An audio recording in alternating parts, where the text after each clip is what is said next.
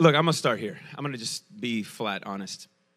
Normally on a day like today when I prep for messages and I pray and seek God, Lord, I don't want manly wisdom, Lord, I want you to speak.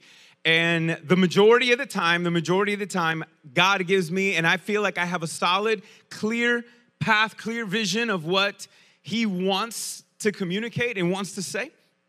And I've wrestled with this one. I've wrestled with what I'm going to say today. Not because I'm going to say anything controversial at all, but it is something that does speak into the times, that does speak into what is happening. And then as I'm asking, I was like, God, this is not the normal feel here. This isn't the play. I do not understand why it seems so unclear, why it seems so vague. And I'm going to be honest, I still don't know. I don't know. I know what I'm going to say, even though it doesn't look like it right now. I do know what I'm going to say, but I'm just being honest. I feel a little different. But see, I feel like maybe that's what he's trying to communicate, because the whole point of today is circled around this idea of duty. What is our duty? And we are to fulfill our duty whether we understand the big picture or not, whether we understand how it's going to work out or not, whether we understand even if it's going to work or not. We are still called to do our duty. So my duty is to proclaim God's word, and it's up to him to do the rest, because it's not on me. It is not on me or my intellect or my speaking ability. It's on him. It's just my job is to play my part. God's going to do his. It's up to us to play our part. And really, that's something that has been weighing on my heart, really, when we're looking at all of this, because let's be honest, if you look online and you look at the state of the nation and everybody and their conversations, doesn't the problem seem too big to solve? Yes or no? Or am I the only one on that? The problem seems like it is too big to solve. Like, how are we going to, with the amount of information that we have, which with the internet is great, it's a blessing and a curse, because we have all of the correct and all of the incorrect information. It's sometimes hard to tell. It's sometimes hard to tell with so much out there how to process everything. And the problem seems too big to fix. And if that's how you feel, well, that's good. You should feel that way, because the problem is too big. You and I are not the world's savior. It's not on us. You and I are not the world's savior. It is bigger than that. And all we are called to do is our part. Listen, God's going to accomplish his will. Regardless if you like it or not, he's going to accomplish his will. It's up to us. It's up to you if you want to play a part on the right side of eternal history. Now, this weekend was the 4th of July, and I love history. For me, I do believe in that quote. I'm pretty sure you've all heard it, saying if you don't know your history, you're going to be doomed to repeat it. But I also believe in the same way, it's hard to know where you're going if you don't know where you've been.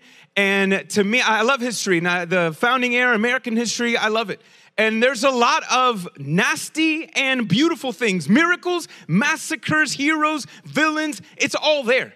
And we can't be, it's hard to, you want to only maybe see sometimes the good side of it. You don't want to see the bad, or then there's the opposite. Then those who only hype on the bad refuse to see some of the good. But this is something that has inspired me, and that is related to something that Jesus communicated on how we are supposed to live in our time. Those in the founding era, half of who the founding fathers are more than just the 2 or 3 or 4 that you learned in American history. There was considered over 200 some odd founding fathers, women included as well. And many of them, over half of them, were seminary degrees.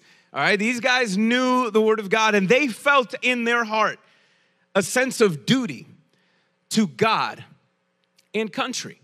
And this is not something that they just created on their own. They felt that this is the legacy. The legacy of the church is that, listen, we have, regardless of what kingdom and regardless of what country you live in, if you're a believer in Christ Jesus, you are a part of a kingdom.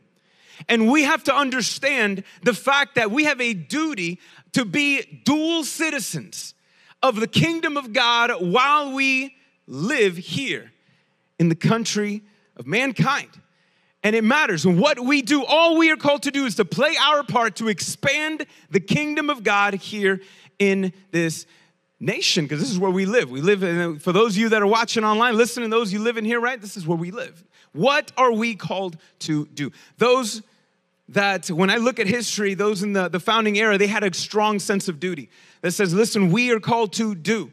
And this is why when we celebrate the Declaration of Independence, that is America's mission statement, which I love that part in history. America's a little different compared to all the other countries. If you are a part of, you ever come from another country, your Independence Day is different than ours, right? Most countries celebrate the day they won independence. We don't celebrate that. We don't celebrate the day we won independence. We celebrate the day we declared to say, look, this is who we want to be. This is our goal in life. This is our mission. This is what we want America to be. We celebrate the day we decided, right? That's it. Listen, you and I, you all have goals, I'm sure. You got goals for yourself. Maybe you wrote them down, right? You have goals for yourself, and you know, hopefully this doesn't put it on a negative on you. How good are you right now? Where are you with your life goals? You know, maybe you're happy. Maybe you're like, oh, geez, bro, I'm here to be encouraged. And, you know, maybe you're not where you want to be, but is the problem the goal? No, I mean, there's so many things to that, but that's the beauty about our goals. Goals are something that should be something greater, bigger than ourselves, unattainable, really, right? You ever heard that phrase, hey, you know, shoot for the moon and you'll land among the stars, right? That's cute, right? But that's kind of the idea, right? Is that goals are something like, this is who I want to be, even if I don't become it, as long as I'm close to it. Well, that's what you have to understand. That's when they wrote that all men are created equal. I've read their notes. I've seen the documents. They meant all people, not just whites. And when they said liberty and justice for all, they meant that was the goal. Yet obviously we see history has not played out perfectly, right? It hasn't played out perfectly for everybody. When the war was over, a lot of people became free. And there's stories, it is so sad to see how many stories have been lost to history. Not just there were whites, Native Americans, Hispanics, and blacks that did win their freedom and did go on to create and do amazing things right after that Revolutionary War. But obviously we know not everybody was free. And the founders were bothered by this. I've read their articles, I've read their letters when some of them would, years later, they would lament and they were like, man, we had a shot. As much as they accomplished, they looked back at what they did and there were some that still felt, man, we missed an opportunity. We could have ended slavery and we missed it. Or we could have did this, we missed an opportunity. How many of us have felt that? You know that's like, right? You go and you look back at your life and all you're going to see is missed opportunities. Man, if I would have done that, if I would have done this, if I could have, if I should have, if I knew better. Well, they were no different than us. But the thing about what they understood is common sense that we understand today. Those founders knew that the problem was too big for one generation. It was too big for one war. And the reality is that the fight for liberty and justice did not end at Yorktown. It still goes on. It is a never-ending fight because of who we are as people, because of evil in this world. Until Jesus returns, no nation will be perfect. No nation until Jesus returns. Yet what are we supposed to do? Well, the founders knew, listen, the problem is too big for us to fix. And they had hope that the next generation would finish what they started. And they had hope that the next generation would correct the mistakes that they made. Look, if you're a parent, I'm pretty sure you feel that way. Right? You know that, look, I can only do so much, and hopefully my kids are better than me. Hopefully my kids are a little better than I was. I mean, that's the hope of every parent. Well, the founders were no different. That's how they felt. They were hoping that the next generation would do their part because they felt that they were just doing their part compared to previous generations themselves. All it was, how can we do our part to move forward? What it was our duty to do our best. In fact, even the way that the Constitution was written, listen, the Constitution is just like, almost very similar to the Ten Commandments, right? Have you noticed how many negative commandments are in there? It's because the 10 commandments that God gave is a charter of negative liberties. It says, listen, if you don't do this, then you're free, then you're happy. Well, the Constitution is the same thing. It's a bunch of negative liberties, limiting government. But because why? They limited all these things to say government can't do this, because the implication is you and I are supposed to do the rest. You and I have a duty to play. And they tried to create a system that would be the best, what it could be so that people can play their part. And again, yes, it wasn't perfect. They didn't get everything right, and they knew this. That's why they were hoping the next generation would fix it, and the next generation would play their part, because it is a never-ending fight. And this is where it seems overwhelming, right? It's like, man, what can we do? Can we really make a difference? Who am I? Who are you? Who are we? Because the problem is too big for us, and you're right. The problem is too big for us, but it's not too big for God. It's not too big for God. It's not at all. And that's what we have to learn, to not put our eyes on self, but on Him. Because listen, we have a God-given duty to serve those in this country. If you're a believer in Jesus Christ, listen, you have a God-given duty to serve those in this country by expanding and championing the kingdom of God and the gospel of Jesus Christ. We have that duty. And listen, we have to know that balance, because how many people in history have, in the name of God and country, done horrific things? But there are many who, in the name of God and country, did great things.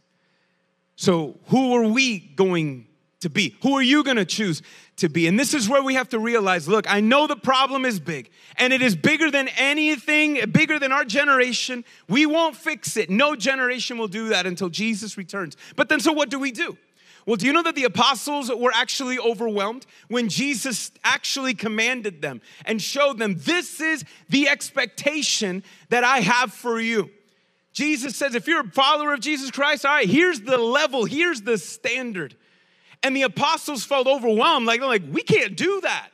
How can we ever do that? Well, then Jesus gave them a lesson on, look, all you have to do is your part, and God will do the rest. And so we're going to look at that. Let's look at Luke 17. Luke 17 is the anchor text for today, and I'm going to just read verse 1 through 10.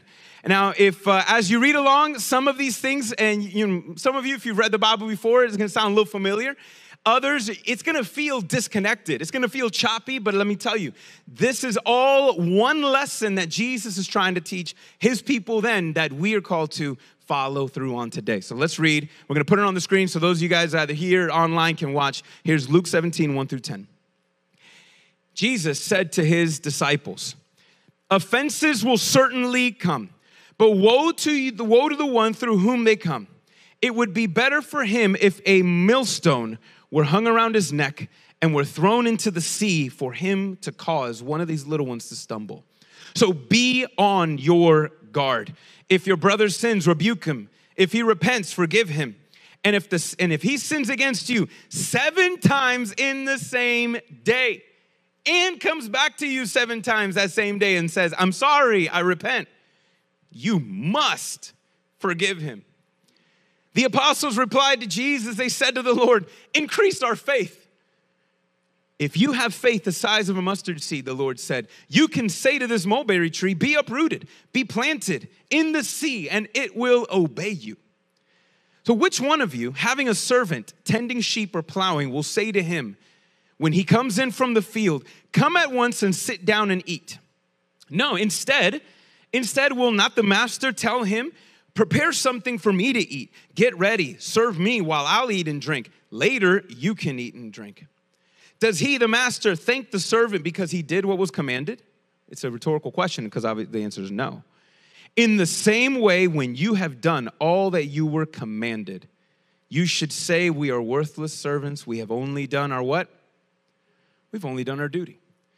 Now, all of that kind of sounds random, but you got to check the big picture of what Jesus was trying to do. He puts the standard of life. Listen, here's what I want you to do. You need to live in this way. Offenses will happen, meaning you will make mistakes. People will do things that will offend others, or in essence, really, when he's talking about is this form of being a bad example, right? Because here's the thing, guys, listen, bad interpretation of God's word leads to bad application. Okay? Bad interpretation of God's word leads to bad application and leads to a bad example. So what he's saying is, look, offenses are going to come. You're not going to get everything right. There's going to be mistakes here and there. But here's how I want you to live. If you see someone make an offense, if you see someone in error, if you see someone who is mistaken, if you see someone who's believing the lie of the enemy, what are we supposed to do? Hey, tell them to repent. Right? And repenting, just kind of know that, like, for some of us, it's like, look, God's not telling you condemn or, nothing like that, name calling, nothing like that. To rebuke someone to repent is saying, listen, in love, you're wrong. Because if that person is in error, they will fall into error. They will lead a deceived life and they will deceive others. So we are called to encourage one another, love one another, rebuke each other if we're in the wrong. But even if that offense offends you, and I love Jesus' point, right? Even if it happens 7 times in one day, you need to do what? You forgive them. You must forgive them. That's that's hard, right? Let's be hard. If the same person did the same thing to you 7 times, you can be like, I don't want to look at you right now. Like, you need to go. Right? 3 times, right? 4, 7, could you imagine? And Jesus is saying, no, every time, if he is sincere in his heart, you must forgive him. So the response, this is where the apostles, what do they respond in saying? Woo, Jesus, you need to increase our faith then. I can't do that. I doubt that I will live in that way. I doubt that I will have the courage to either rebuke someone in the right way. I doubt that I'm going to have the courage to not be offended or offensive. I doubt that I can forgive someone at that level. That is a lifestyle that I can't do. So Jesus, increase our faith, because I'm going to need more faith to live like that. I'm going to need more faith to feel like doing the right thing. And then Jesus says, in essence, he says, hold on. They kind of had it right, but then they didn't. Because yes, they realized that, whoa, okay, God, in asking Jesus to increase our faith was a recognition of God being God. And they're seeing the divinity of Jesus there. But they're missing the big point, because Jesus says, hold on. You don't need big faith. You don't need big faith to do big things. Even if you just had a small mustard seed sized faith, you can tell, and he gives another exaggerated statement, I can tell this plant, this fake plant right here, right, or do this, uproot yourself, chuck yourself into the Gulf of Mexico, right, and it'll happen, right? And he uses that as like, look, you don't need big faith to do big things. You just need faith in a big God. That's it. You don't need big faith to do big things, because our faith, when God does miracles in us, it's not because we have miracle-producing faith. No, it's because we have faith in a miracle-producing God. That's him. It's not us. It's Christ Jesus in us. And so he's saying, I can't live like that, God. I need more faith. I was like, no. You just need to exercise the faith you have. You just need to walk in faith. I don't care if it's little, whatever it is. What matters is not the size of your faith. What matters is the size of the object of your faith. It's a big God. You don't need big faith to do big things. You just need faith in a big God. That's it, to do big things. But then Jesus takes the perfect opportunity and then throws that random story. Let's be honest. Maybe some of you were reading and that's where you maybe got lost. What is Jesus talking about? Because he goes from saying, you can live with this kind of mustard seed faith. You can do miracles. You can do big things. And then he says the story of someone who does mundane, small, ridiculous, insignificant chores and has a master who does not appreciate the servant. And Jesus says that's the attitude you're supposed to have. What is the whole point? Jesus is teaching one lesson here, and it's about our duty. The apostles thought, well, we need great faith to be able to fulfill our duty. It's like, no, you don't.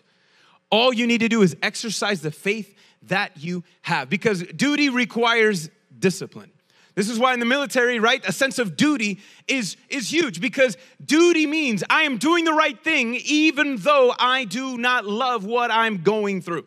Listen, there's chores around the house I hate doing. I know you have yours. Everybody has theirs. If you love doing all those chores, something's wrong with you. I'm just sorry. I'm just saying there's something's wrong with you. Look, I got chores I hate doing, but I do them because I love my wife.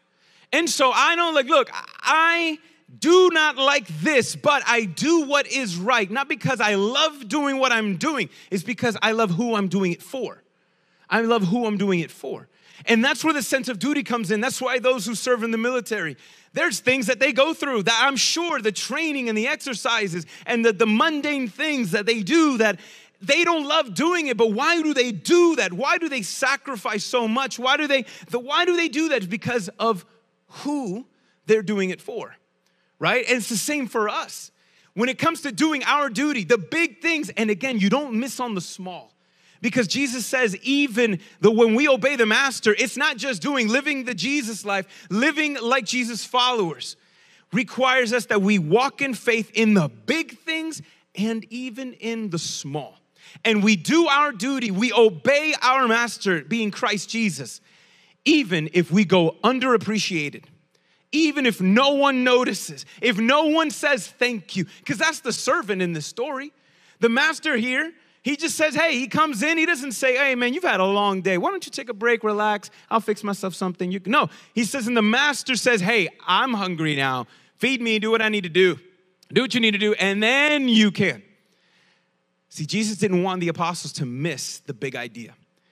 Look, we're supposed to be, as Jesus followers, we're supposed to be change agents in the world because Jesus changes us and desires for us to be change agents. We're supposed to be a thermostat, not thermometers in this world. You know the difference, right? Some of y'all got scanned on the way in here today. Some of y'all, you've probably been scanned depending on what place you've been to or what you've done, right? I know like for any little thing, if you get little, you're like, Jesus, not me. No, right? And we all kind of like, wait, am I? Whew. I know everyone's kind of panicked on that. But what does a thermometer do? A thermometer just says, hey, it's hot, it's cold, here's the temperature. The thermometer just says the truth of what is the environment. A thermostat changes the environment. A thermostat, when set, changes the environment. As Jesus Christ, as believers in Christ, we are thermostats. We are called to change the environment wherever we are. That is who we're called to be. And we do that. We do that change, not in our strength, not in our big faith. We don't have faith in faith. No, we have faith in Christ, faith in God. It is the hand of God that alters our hearts, the thermostat of our heart that changes us. And as a ramifications, as we has changed, when the settings of our heart has changed, the environment around us are called to change. But do not lose sight of this right here because you are supposed to do your duty. Obey Christ. Obey Christ. Even in a world that will ridicule you for it, reject you for it. Listen, it is not your responsibility on how other people respond to the gospel. It is not your responsibility on how they respond. It is your responsibility to respond, to act, to live. And we don't do it in our strength. We do it in faith in Christ Jesus. All Jesus is saying when the apostles were like, we need faith, we need big faith to accomplish big things. No, just exercise. It is your duty to exercise the faith that you have in me. It is your duty to exercise the faith you have in me, even if you don't feel like it. That's that kind of discipline there. To do that kind of manual labor, that servant, man, to have that kind of manual labor, he's doing it. And notice, because what is his motivation? Well, Jesus revealed it. He says, look, the whole point, your attitude should be the servant's attitude. To be able to live in this way, you got to think like the servant. And what did the servant say? Oh, well, he didn't thank you. He didn't do it. So what is our response? We are worthless servants. We've only done our duty. Now, this isn't some poor person who doesn't understand his self-worth and value. That's not it at all. That word worthless, or it gets translated unprofitable. What he is saying is this servant says, look, I have done. I don't need to live for the affirmation of man. I don't need to live for the approval of others. I've done my duty because, listen, this man, in this case, the master, owes me nothing. He doesn't owe me anything. It is my duty to do what I've accomplished. And here, that's God is saying, listen, when it comes to God, our attitude should be to God. Listen, God doesn't owe me anything. I don't know how you feel, but listen, Jesus does not owe me anything. If all he did was forgive my sins and that's it, that's more than enough. I don't even deserve that. He doesn't even owe me that. God doesn't owe me forgiveness. He doesn't owe me that. So when God has commanded me to do my part, to play my part, God doesn't owe me a thank you. He doesn't owe me a thank you. I do it because I am thankful for what he has done in my life. I don't do what I do because God owes me honor. No, I do it because it is an honor to serve him. I don't do it so that God can give me a reward. I do it because he is my reward. That's it. That is the attitude that we are called to have. It is we operate and we do what we are called to do and have that discipline because of who he is and because of what he's done. Yet, listen, we don't have a master like the one Jesus said. I mean, we don't. Jesus is not like that. For Jesus, our master says, I did not come to be served, but to serve. We have a master in Christ who does serve us, who does encourage us, who does help us, who does not abuse us. We have a master in Christ Jesus who truly loves us, who sacrifices himself, who has put us in position and done all that he could for us. That is the master we have. We have a master who says, I will honor those who humble themselves. We have a master who will give us rewards in the end for what we've done. But all of that is just the icing on the cake. God doesn't owe us any of that, yet he decides to give it to us. That is why he is so good. And it is our duty to play our part in this time, regardless of how big the problem is, because it is our duty knowing that the solution, Christ Jesus, is so much bigger. Our faith is not in ourselves, in our intellect, in our strength. It is in Christ. All we are called to do our part. And Jesus later in Luke 19, just a couple chapters later, repeats and gives one little lesson and says, listen, talks about duty. And he says, look, the king tells a story of a king entrusting his servants with something. And the king went away and would come back later. Speaking of, this is right before Jerusalem. So he is showing them, in essence, I'm going to hand something to you all, and I'm going to go away, and until I come back, you need to occupy until I return. You need to engage in kingdom business until I return. It is our duty to do our part until Jesus comes back and finishes the job. But then he says this story of servants who have been given something precious. And some servants reject that king. They don't want that king, so they don't care. They don't play their part. And then you have other servants who some did what they did and others didn't. But the whole point of that whole story is, listen, you are called to play your part. Regardless if people affirm you, regardless if people appreciate you. No, we do it for the glory of God and for the good of others. And really, when we see this whole thing, when I look at Luke 19 and Luke 20, I believe that Jesus was trying to teach this one thing that one of our founding fathers, John Quincy Adams, said. It's one of my favorite quotes of his. He says, duty is ours, results are God's. Duty is ours, results are God's.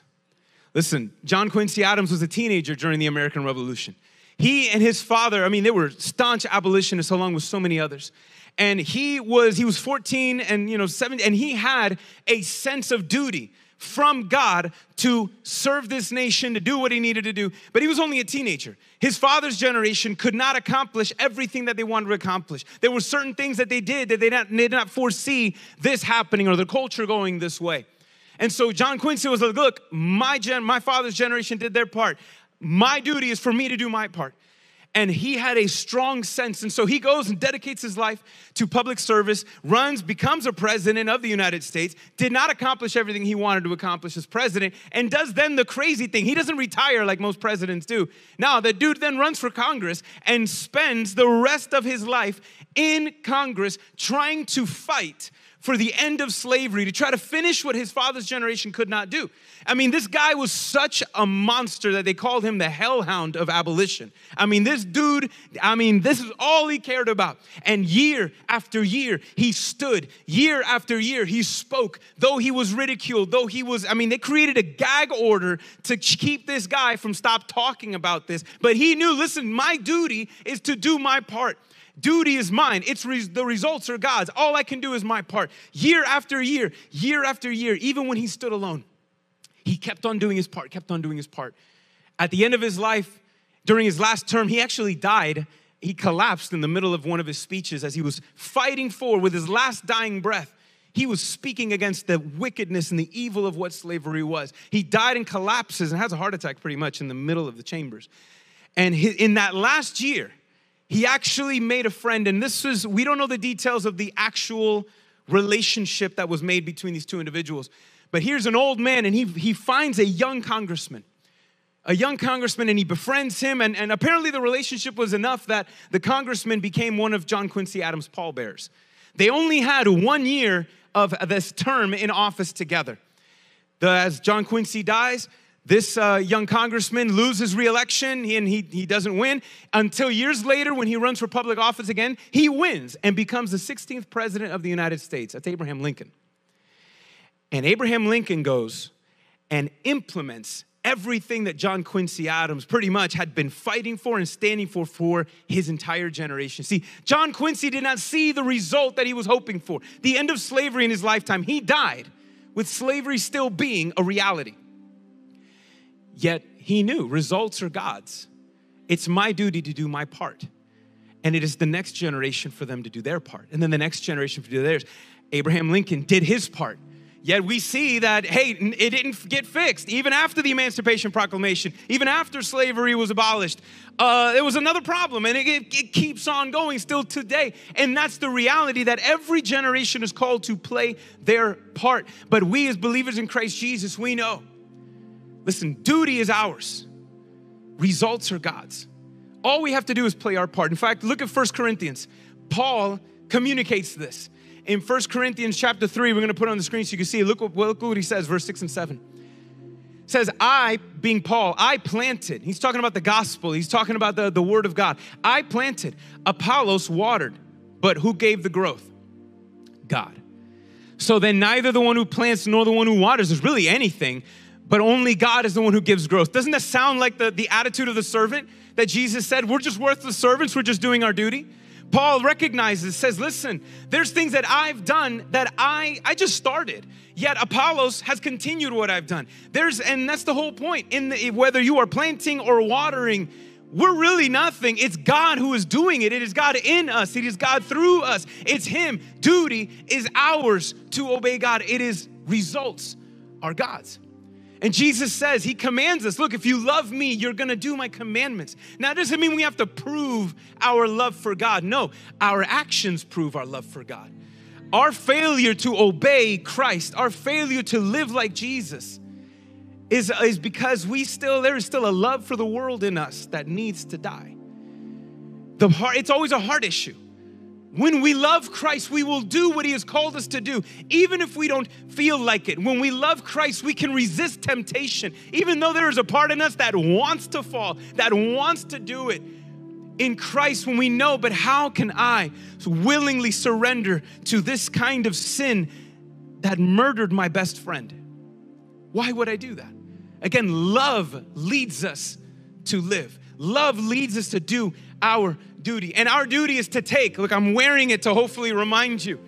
Our duty is to take the life that Jesus has gave us and the liberty that we have found in Christ Jesus to pursue Him, to pursue Christ, to know Him and make Him known. This is our duty. This is our job, to take the life that He's given us and the liberty that we have in Christ over sin and death, to pursue Him, to know Him and make Him known. When we pursue Christ in this way, He will fulfill His purpose in your life. Notice I said His purpose in your life, not your own. All right?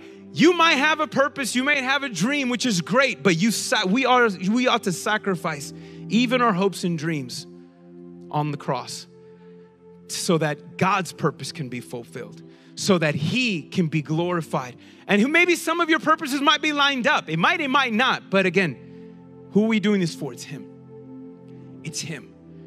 Listen, there is only a life that can be found in Christ Jesus. Jesus surrendered His life on the cross so that we can have life. Jesus, His liberties were taken from Him as He was arrested unjustly, tried unjustly, and murdered unjustly for a crime that He did not commit. Yet He willingly surrendered those liberties so that you and I can be free from sin and death forever. And you and I can only pursue Christ because it is first Jesus who pursues us. We can do because because he has done. Listen, you and I, we can be good and faithful servants only because we have a good and faithful Savior. That's it. We are called to be good and faithful, not in our goodness and not faithful in our strength. No, we can only be good and faithful servants because we have a good and faithful God who lives in us. It is Christ who lives in us to give us the ability to do that. Listen, and because Christ lives in us, we ought to do our part, whatever it is. Whatever it is we are called to do, our part. Because Jesus, look, you and I ought to be activists in this world because the Christ that lives in us is the ultimate activist, who is not a passive, who doesn't not just speak, but he does. That's what we're called to do. Being an activist is to look what the Great Commission is, which is a big mission statement in and of itself. No church can go out through the entire world, right? No one single church can go and preach the entire world, baptize everybody, and teach everybody how to live. But just because it's impossible doesn't mean that we are not called to play our part in that big story. That we are called to do our part. That's it. Our duty is God's. Our duty is ours. Results are God's. We can be the right kind of activist because it is who Christ is in us. We ought to be advocates for others, advocates who can't speak for themselves, or advocates for those who people aren't listening to. We ought to be advocates because we have Christ in us, who is the ultimate advocate right now, who is standing in front of the throne, advocating for us as we have the devil himself, what the scripture says, who is condemning us before our Heavenly Father right now. You and I aren't there to defend ourselves. Who is Christ Jesus advocating for our behalf? And because Christ lives in us, we ought to be activists. We ought to be those kind of advocates, and we ought to be abolitionists still. We ought to be abolitionists still because the great abolitionist lives in us. For Jesus Christ has came to set free every single one who was caught in the chains of slavery of sin and death. We are called to be those kind of abolitionists, not just to free mankind's soul. Yes, that's part of it, and that's the goal. But also to play our part in all of those who are still enslaved to addictions, literal enslaved right now. As there are more slaves that live today in this world that actually crossed the Atlantic in ships for over those 400 years of those coming from Africa over here. More slaves live today than those who crossed the Atlantic in those 400 years. There's a work that needs to be done. There is a work that needs to be done, and it is bigger than any one of us can accomplish. But it's okay. Results are God's. It's our duty to do our part. That's it. Listen, and whatever duty that is, only you know. And the Holy Spirit will lead you. But we are called to do our part. Okay? We don't know when Jesus is going to return. That's what Luke 19 was about. You don't know when the king's going to come back. But you do know, and we do know what we are called to do. And that's play our part. We must obey our master even if no one acknowledges us, even if no one approves of us, even if no one appreciates us. Listen, did that stop Jesus? Did you think people really understood, acknowledged, appreciated, approved of all that he was doing? No. Did it stop him? It didn't stop him. It shouldn't stop us. Because listen, if our duty is not done, and this is what I need you to understand this. If our duty is not done, we and coming generations will be undone. Because evil never takes a day off. The devil doesn't take a day off. Demons don't take a day off. Evil is never done. This is why the fight always continues on until Jesus comes back and sets things all in order. If we don't do our duty in this time, if we don't play our part in this time, we and other generations will be undone. If we leave our duty undone. But we have this in Christ Jesus. If we exercise our faith in love through his Holy Spirit, that's our duty. You know what the God-given result will be? revival. That's it. Revival is the result of God, yet we position ourselves for that by humbly exercising our faith in Christ Jesus through love and the Holy Spirit. That God-given result will be revival, and those transformed lives that will come to pass, those transformed lives are going to be grateful that you remained faithful.